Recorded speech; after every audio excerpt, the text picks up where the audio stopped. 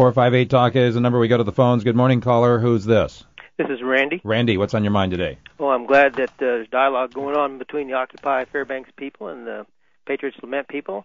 I myself went to the first Occupy Fairbanks rally. I didn't participate in it. I was at a distance, more than 60 feet away, but I was taking pictures of some of the signs just to see what it was all about. I didn't want to horn in on their thing, but after it was all kind of over and they were over at Veterans Park on that day on October 15th, I went over and talked a little bit with them about some issues.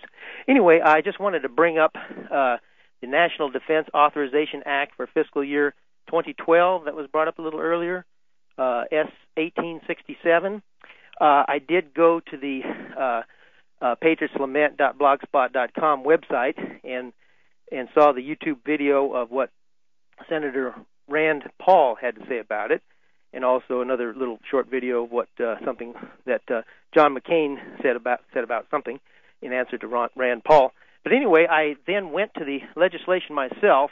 Went to Senate.gov and clicked on legislation and records and typed in S 1867 to get the pertinent information, which is located in Title 10 of that Title X. They use Roman numerals of that law, and then to Subtitle D and to Section 1032. Anyway, I printed it out and got it in my hand right now, and it says that it says to be a member of or part of Al-Qaeda or an associated force that acts in coordination with or pursuant to the direction of Al-Qaeda.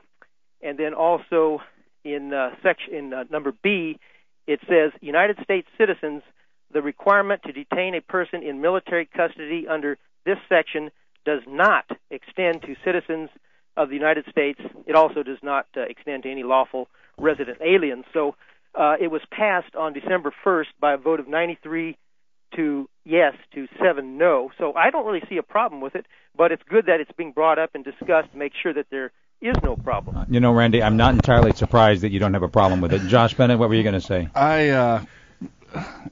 Randy, you got to read the whole thing. You take everything into context. Rand Paul asked John McCain, do you see where an American citizen can be arrested under this act? And he flat out says, yes, the American people want that.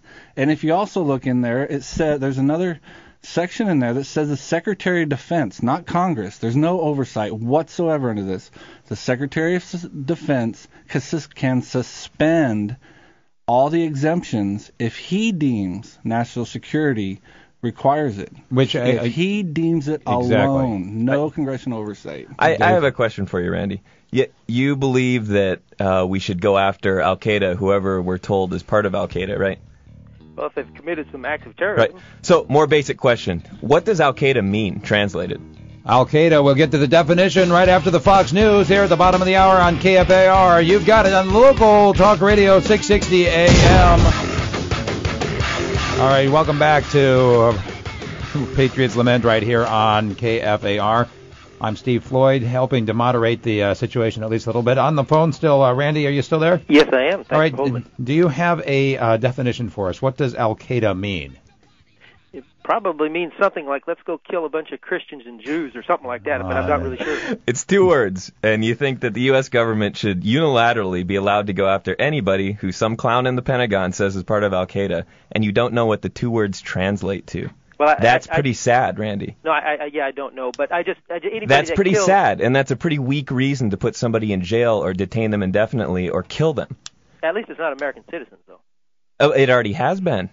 It already has been, no, Randy. I mean, in this law, they already have killed an American citizen without due process under well, not under this. They didn't even need it. It's already happened, Randy. I know, but in 1867 it says it does not apply. Carting off people to Guantanamo does It's not already apply. happening. I don't care what's on a piece of paper. This is already happening.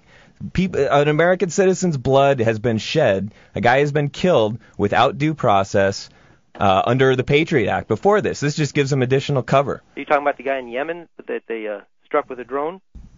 Yeah. Oh, he was a bad dude. It's like killing Bonnie and Clyde. Okay. How do we know? How do you know he was a bad dude? I thought we were innocent until proven guilty. It was during his trial that it came out that he was a bad dude. Well, how about Bonnie and Clyde? Remember they were ambushed and shot up to pieces with machine gun? Good point. Was that good or bad? That was right on U.S. soil, and they were U.S. citizens. But it was okay because they tried to get the people. They were too dangerous. It was okay? Yeah, it was okay. Okay. Even though I like Faye Dunaway, I think she's real cute. All right. But she deserved to be machine gunned. Randy, Uh-huh. what if tomorrow they were to expand the definition to make Republicans part of the acceptable hit list? That would be bad. Why? Because it's you? Because that would be Randy. Because a hit list is for murders, and as far as the guy in Yemen, he's far away. I'm sure they might have tried to That makes it okay. Yeah. Hey, look, he's far away. Let's go ahead and kill him. Hey, I've got a question for you too. Hey, Randy, I've got a question for you. Yeah. Do you know why they killed that gentleman over there in Yemen? I forgot the details. I never knew him too well. I assume he was engaged in terrorism, killing people and stuff like that. He killed no one with his own hands. He was a mouthpiece for Al Qaeda. He spoke English and he got their message across. So he got killed for his speech. Whether I agree with it or not, I definitely do not.